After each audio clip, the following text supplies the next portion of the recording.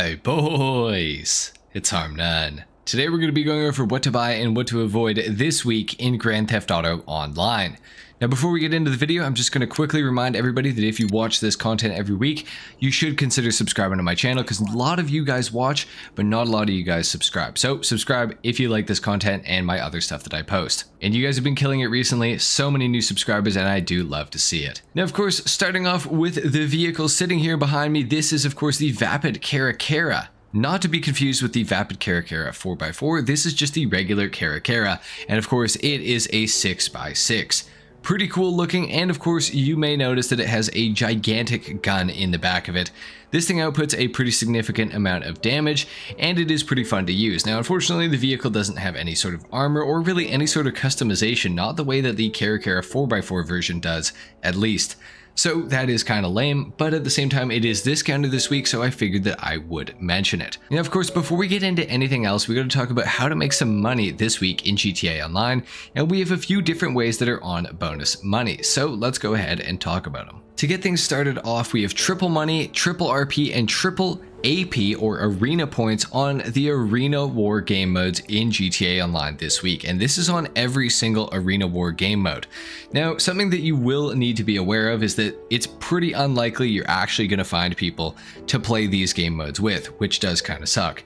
Now unless a bunch of people get on for the triple money, triple RP, triple arena points, and everything like that, you're probably not going to find a game of these because people just don't do them anymore because the money isn't up to par with a lot of the other ways to make money in GTA Online, and this is of course a pretty big shame. I haven't played Arena War for years. In fact, I haven't even played on this character, as you can see. So that does kind of suck.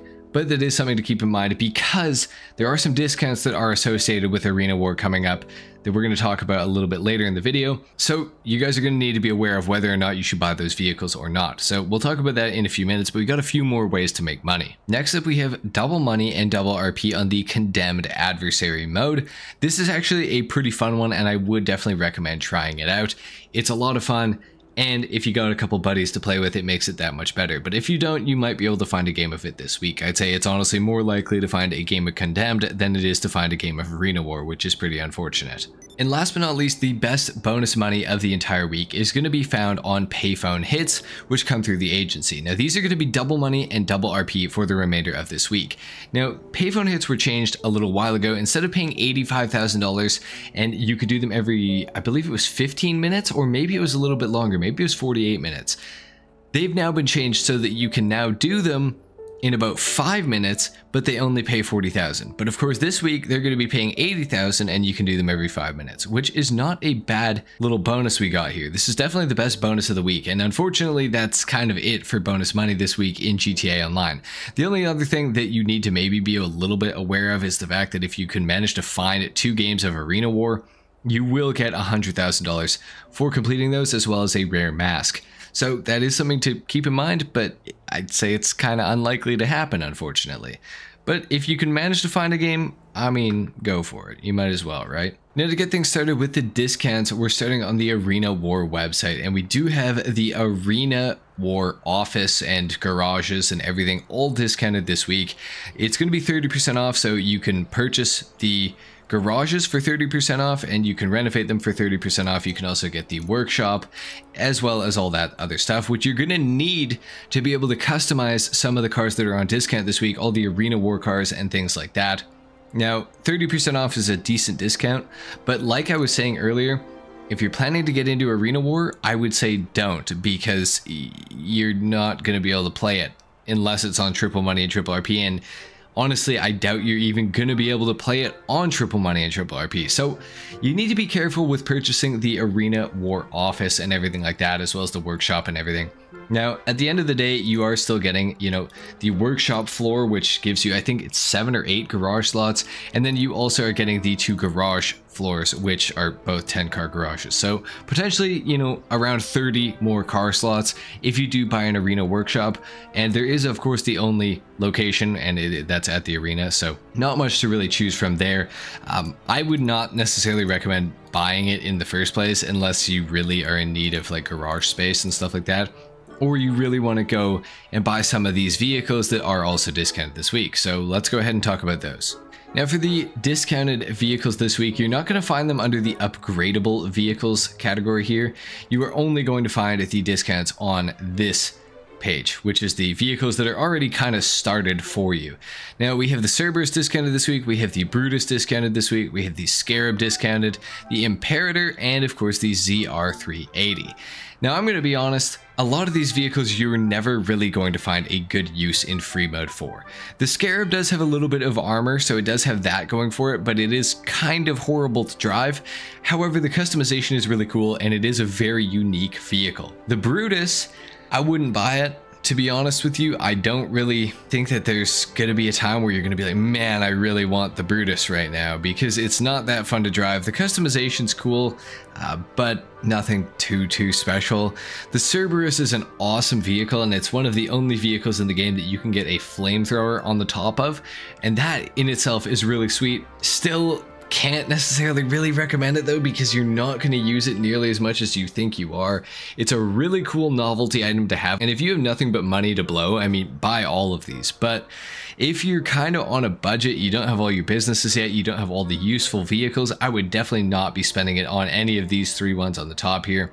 The Imperator is absolutely horrible to drive. It wheel spins for days and it really hates corners a lot more than the Bravado Gauntlet Hellfire does. So that's saying something. This thing is really hard to drive. I must just tell you guys that for sure. Now the ZR380 is probably the most usable out of all these vehicles, and with that being said, for just over 1.1 mil, it's like I'm pretty on the fence about if you guys should buy it. You can get some really cool upgrades for it, like you make it look like this with the fully modded preview. You can kind of see what you're doing here. For the majority of players though, I just don't really think it's worth buying, and this thing, for the record, also has absolutely god-awful handling, very similar to the Imperator as a matter of fact, although it is better. Okay, so my game crashed midway through doing this, of course. Thanks, Rockstar and BattleEye. Awesome, you've made a very stable product.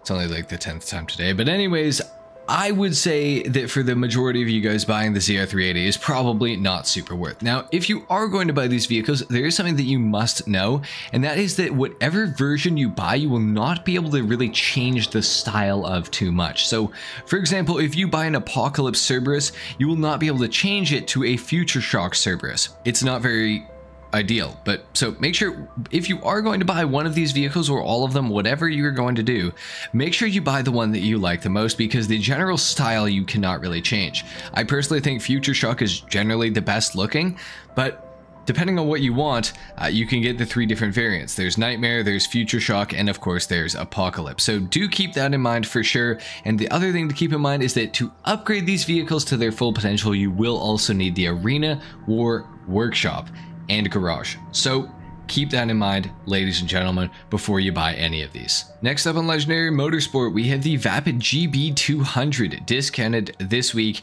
down from $940,000 to $658,000. For this price, this is a vehicle that I think is pretty awesome. It's got some good customization, it has relatively good performance, it's all-wheel drive, has great acceleration, looks absolutely awesome.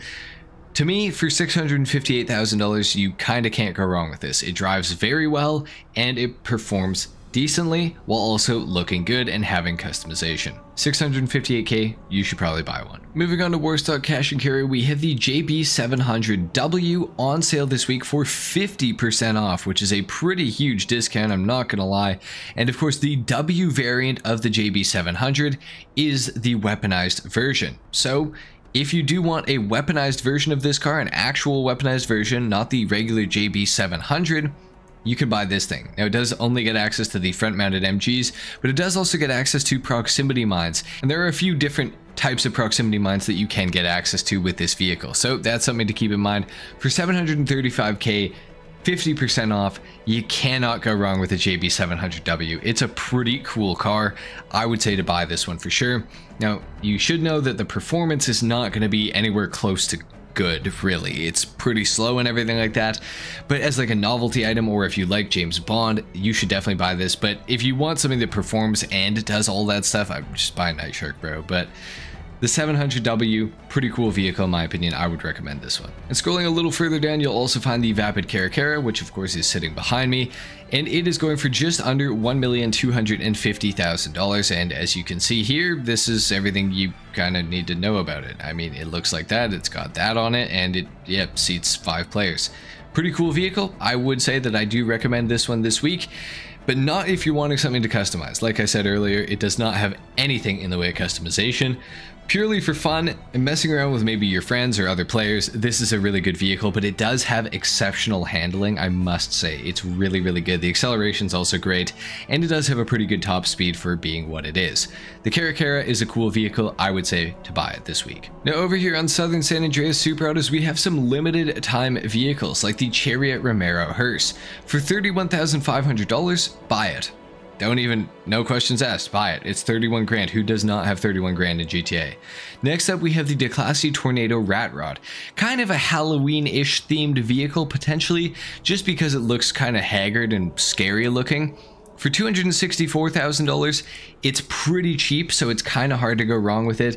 I would say to buy this thing. It's got a little bit of customization, and of course, if you do want to know more about it, you can always search up HarmNone Tornado Rat Rod customization to find out more, if you want to. We also, of course, have the Albany Lurcher added back into GTA Online this week as part of the Halloween sort of update from many, many years ago. But again, it's in the game right now, which it usually isn't. So that is cool. And it's also 30% off. So if you guys do not have one, I would recommend buying it. It is a limited time vehicle, and it does have a crazy zombie in the back like this, and some, livery options and things. It's not the greatest vehicle of all time, but it is pretty cool because it's kind of a novelty item for Halloween. We also have the Albany Brigham discounted this week for 30% off. Again, this is like the Ghostbusters car, and it's got some really nice customization, I will say. Now, of course, it is a terribly slow piece of shit, but if you can look past that, it is a pretty cool novelty vehicle. People give me trouble for just not recommending cars that are fast.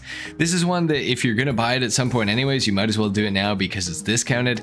I think it's pretty cool. It's a cool item. It's a cool vehicle to have. It's super slow and terrible generally, but the customization kind of makes up for it. And if you're into it for $1 million, I mean, it's kind of take it or leave it, but I would definitely buy the Lurcher before I'd buy this thing, but still, it is a pretty cool vehicle. And of course, in the motorcycles category, we have the LCC Sanctus, which is pretty cool. It's got a skull on it. It's got this crazy like webbing and stuff like that. The fuel tank area looks like it's like kind of like a rib cage. It's a pretty cool bike, and it is of course discounted down from just under $2 million to just under $1.4 million. Very expensive, I must say, and honestly not really worth it for what you're getting, other than the fact that it's like a limited time vehicle and that you cannot get it at all times of the year. Now, if this looks appealing to you, I would say buy it, but just know that like for 1.4 mil, you're pretty much getting scammed because it does suck as far as a motorcycle goes, but it is cool because it's a novelty Halloween item and it's limited time and it's kind of rare. Not many players have it. So if that sounds appealing to you, then buy it. But for the vast majority of you, I would say don't buy it. For sure. Okay, so that's it for the vehicles on the websites. Now it's time to go to the casino, car meet, and the dealerships to talk about what's available there, and then of course to the chop shop as well. So let's go. Within the casino, we have the Benefactor Schlagen GT available to be won this week, and I would absolutely recommend trying to win this thing. It is an absolutely awesome car with really good customization and quite good performance as well. You can't go wrong with a Schlagen GT, definitely try to win it. Within the LS car meet, we have the Lampadaddy Novak available to be won this week. Kind of a rare SUV, one that you don't see very often in GTA Online, and one of the very fastest SUVs in the entire game. And to win it, you have to place first, and that's it. You just have to place first in a race.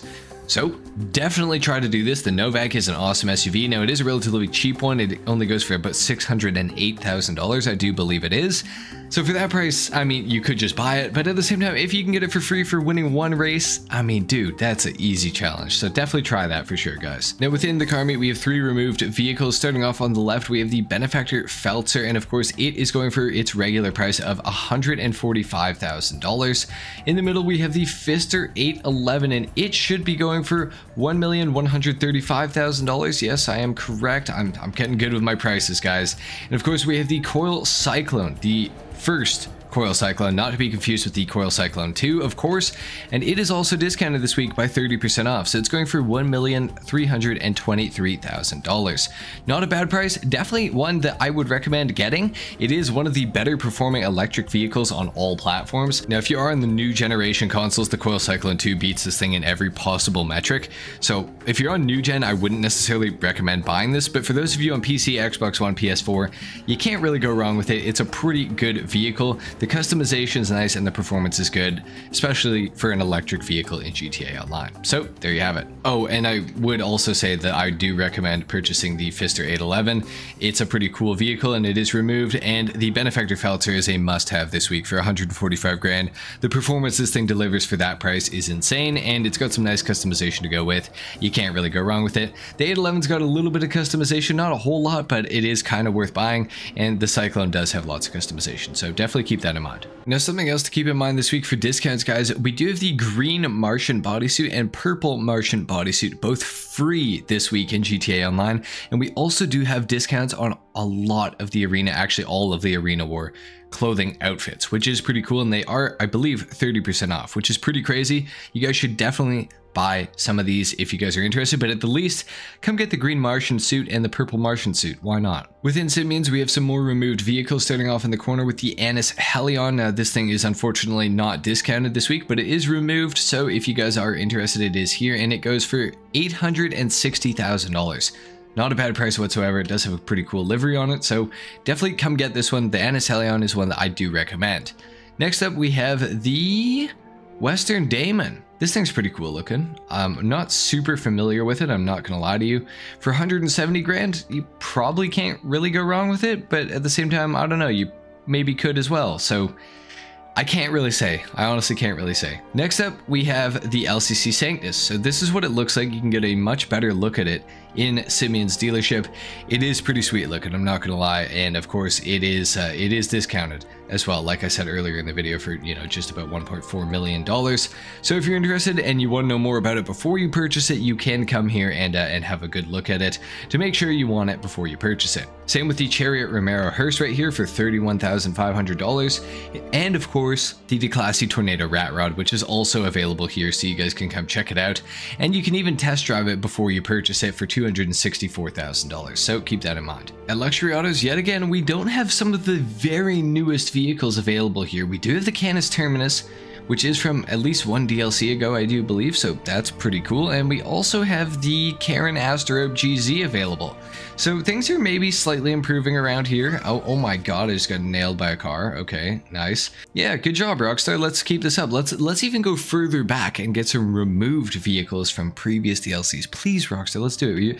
You're almost doing so good with Luxury Autos. You're almost there. You're so close. Within the Chop Shop, these are the vehicles that are available to be stolen, and of course you can actually claim one this week. Pretty sure we didn't even have a claimable vehicle in September there, but we do have one this week, and that is of course the Albany Frankenstein. But to get the Pegassi Torero, you're going to need to complete the podium robbery. For the Albany Frankenstein, you will need to complete the cargo ship robbery, and of course for the Albany Hermes, you will have to complete the Duggan robbery. Alright guys, and of course last but not least, we have to go over the time trials for the week. To start things off, we have your RC Bandito time trial, which is Cypress Flats. Your Junk Energy time trial is of course Mirror Park. Your regular time trial is Storm Drain, and your HSW time trial is North Chumash to Palomino Highlands. Anyway guys, there you have it. That has been it for what to buy and what to avoid this week in GTA Online. If you guys enjoyed the video, if you learned something, a like is of course appreciated. If not, feel free to dislike, of course. Consider subscribing to my channel, especially if you watch my content already. A lot of you guys watch, not a lot of you sub, so I would appreciate if you would join up. It is of course free, so there's no real downside to it. Anyway guys, thank you for sticking around to the end. If you made it to the end, comment a 7 down below, and I'll see you in the next one. Until then, take care. Peace.